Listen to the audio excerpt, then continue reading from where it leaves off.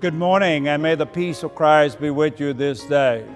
You may know that I have chosen as my motto as a bishop, all things work together for the good for those who love God. And that's taken from Romans 8:28.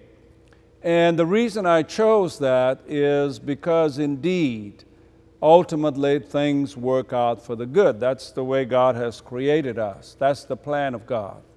But sometimes, such as during this pandemic, we wonder if that is true.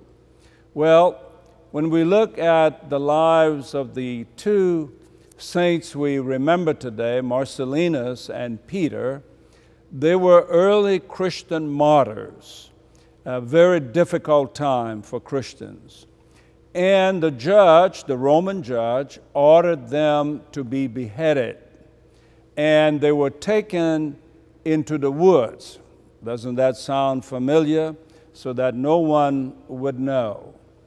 But would you believe that, of course, their bodies were found, but also, and this is the miracle, this is the working out by God, the judge became a Christian because of their witness of courage and deep faith. They would not be deterred.